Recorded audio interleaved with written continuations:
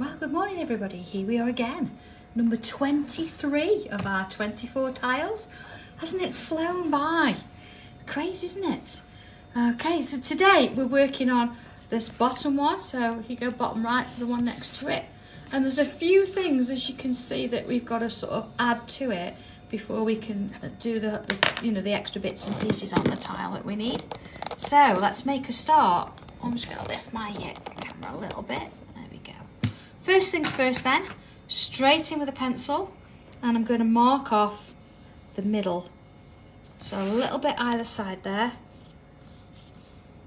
Just sort of give me a guide. So when I draw something, you can have an idea of the size it may be or may not be. All right, so let's go a little bit bigger. I think the first thing I want to address is this here, because this is part of something a little bit bigger. We've got a bit of a bubble going in. Now, this one suggests to me it's not going to be completely round, it's going to be oval. However, you look at yours, and if you think that it's more bubble, then go with bubble. I'm just going to work with the shape I've got here. Okay, so depends what you've got. You know, you make it work for you. And I think we've sort of got that idea by now anyway, so there it is. First bit in there. Morning everybody, hello. Goodness me, 23 already. I do honestly think it's flown by.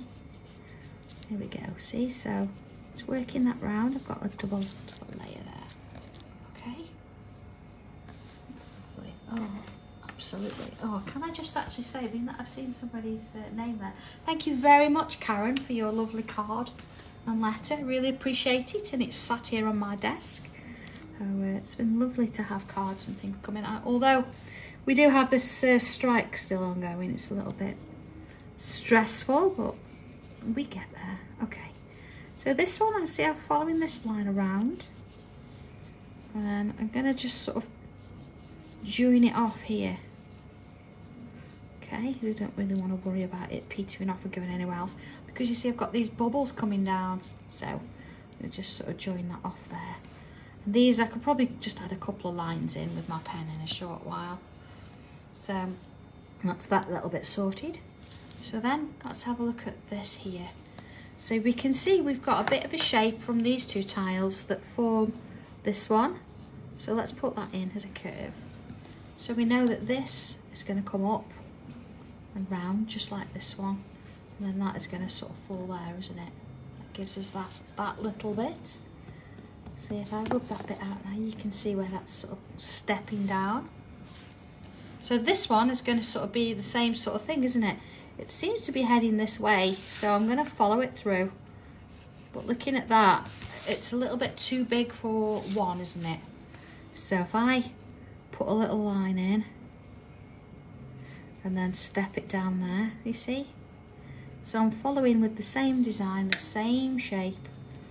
You might find on your tile that you can fit just one in there or more. So again, look at yours and you see what works for you. There we go, take that even further down. So that sort of finishes that little bit off there. Okay, so I'm going to come in with the pen now and fill those little bits in. Now it's lovely, isn't it, that? All right, so I'm going to start back in with this shape here. All right. And then this one. Just sort of take your time. You know, we always find these curves a little bit tricky if you're not careful. And this one in here. And again, remember I'm bringing this one and I'm going to join it because I don't want to go into those bubbles there. Oh, hello Nadia, good morning. Good morning everybody. It's, yeah, it's gone so quick, hasn't it? There we go, so just join them in. This bit here, so let's put these shapes in. One there. Fill that bit in. Same with this. Now if the shape's a little bit different, please don't worry about it. It's part of something a lot bigger, isn't it? So it's not a big issue in that sense. Okay, so there we've got those drawn in. So I'm going to come back to this bit now, and what I want to do is put a bubble middle-ish There we go. And then I'm going to do another aura. So another line just inside the one I've already drawn. Again, do it in pencil if you're more comfortable, but we'll come in with a pen there. There you go.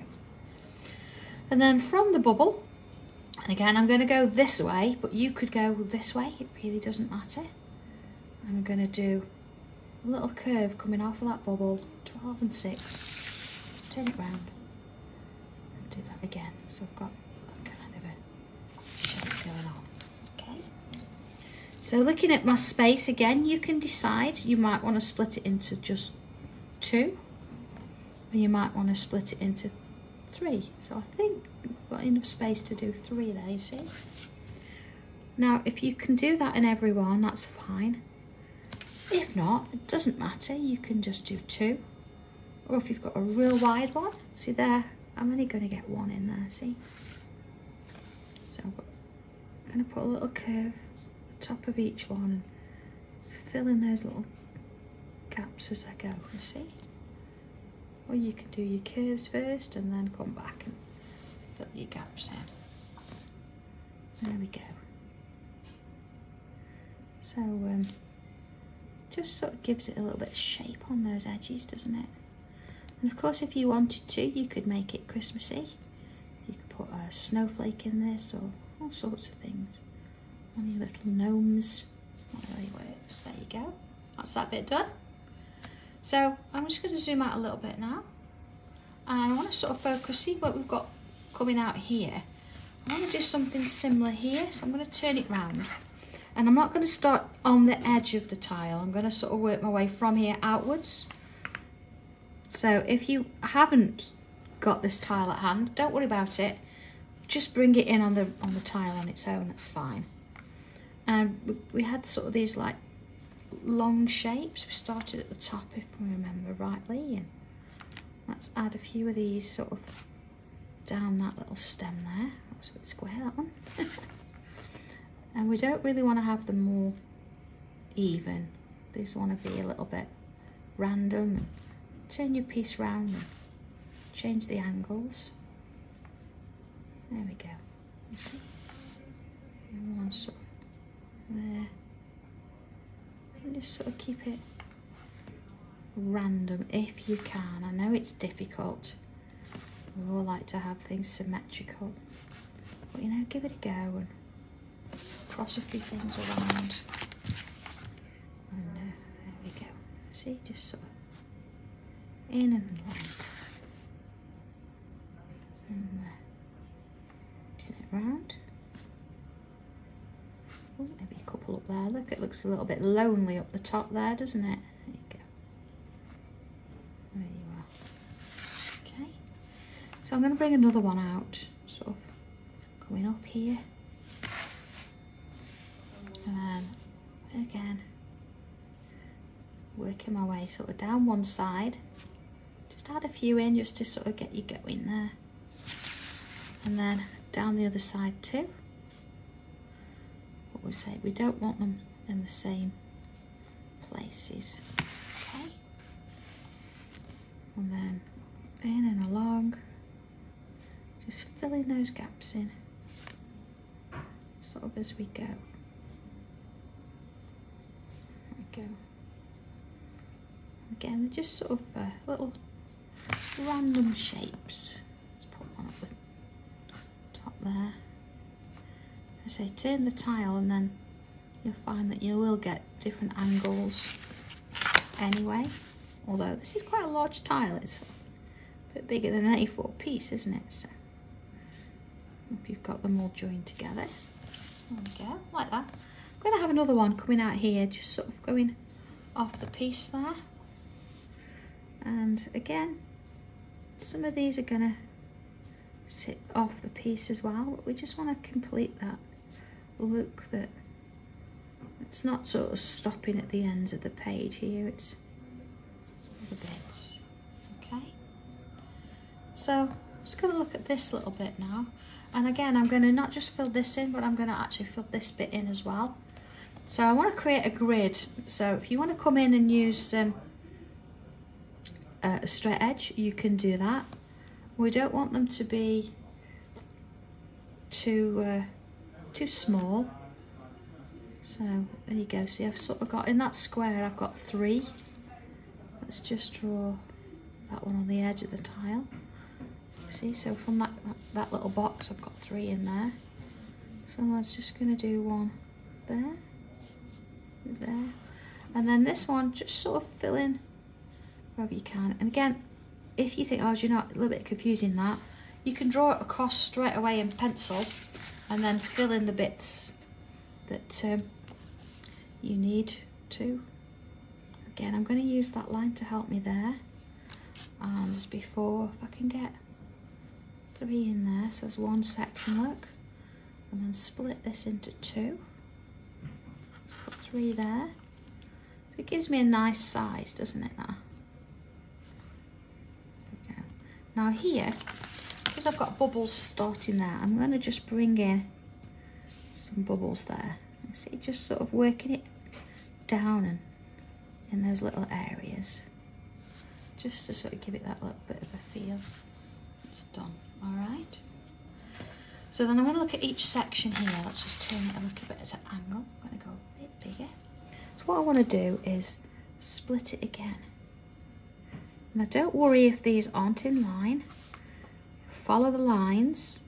So if you get a little bit more of a wavy or a higgledy-piggledy line, that's absolutely fine. I'm not going to worry too much around there because that's going to get shaded, and we don't need to lose any sleep over trying to create a grid underneath all of that, so I'm not going to bother. Okay, so I've got these lovely little diagonal lines, so I'm not going to do it there. I'm going to stop there, so you've got that kind of shape. So it doesn't matter again which side, but I'm going to choose a side of each one of these little square shapes or rectangular kind of shapes, and what I'm going to do is I'm going to come in with a line, and then I'm going to get 2 this side, if I can, and 2 this side. See? So if I now work on each one of those square shapes, having this design in there, now I'm going to stick with the same side, so once you've decided which one you're going to go with, that's what you're going to do. Okay. Work my way along. See, this one is part of there, so I'm going to work on these. If you need to sort of keep checking which your squares are, or go down in a diagonal line, that works quite well. So let's have a look. So see, I need to do this row because there's a square there, look. Might have to focus a bit on this, and sometimes, you know, just put your finger on each square individually, and then that would work just as well. There you go. See, and into there, and follow it through a little bit there. Again, just sort of keep a little bit of focus on this because you want to make sure you're doing the right ones. You could even colour in the ones you're not going to do, just so you can remind yourself. But, grids are like that. You've got to focus a bit. Okay. And then along there. And see into those little areas. And then this one. Just sort of bit going. You see here, I'm not going to worry too much about it. It's going to get lost in all of this anyway. So there we go. Let's have a little look at this. All right, bit of a grid. Now, if you've got space in other areas of your piece, you can actually add bits of this grid in if you wanted to. So, a little example, let's have a look round. So you see, let's have a look here. We could have added a bit here maybe. Oh, actually, I think we're pretty full everywhere else. Looking at it now. I don't know, maybe a little bit here coming in. But I think I'm going to sort of wait and see as to what's going on and have a look at that when it's done, which is going to be tomorrow. Okay, so just rubbed out the lines that I have got there. There it is. And coming in with pencil. First things first, let's sort this one out. So this one has gone over the top. Same there, look, over the top. And then down those sides. So we're following what's already gone before us. This bit here, bit in our bubble. Oh, let's go a bit bigger, there you go, bit in our bubble. And then I'm going to do a little bit all the way around. And just a little bit on the tops of each one there. Okay. And then here, I'm going to just add a little bit to just one side there. Our little sort of rosemary kind of shapes. Just add a little bit up the stems. And then our grid, there's a couple of ways you could follow it diagonally, or you could follow it as squares. I think I'm going to actually shade it as squares. See, so a little bit down each one. And then same this way. There we go. See, even at the bottom there. And then in with our tortillon. I think mine wants a little bit of filing. It's gone a little bit fat at the top there. That's okay. You know what you can do with that? When it sort of flattens off a bit, you could always use a paper clip and push it up the top end there. And then that'll actually push the point back out a little bit more. Just makes it last a little bit longer. Don't have to do that in a short while. And here we go. Just sort of a little bit of softness on the middle. A little bit around that top edge. Little bits there. And there. Okay.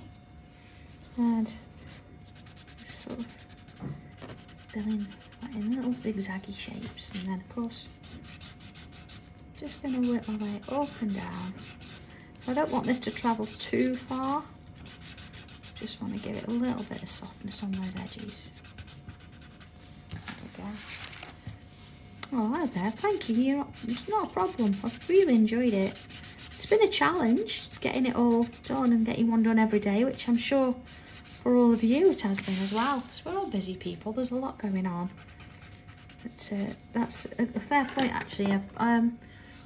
There's been mention, I think it was, I can't remember who said, it was Joe, asked me if I could possibly do tomorrow's tile in the morning. So yes, I will work on that. I will get the last tile done in the morning.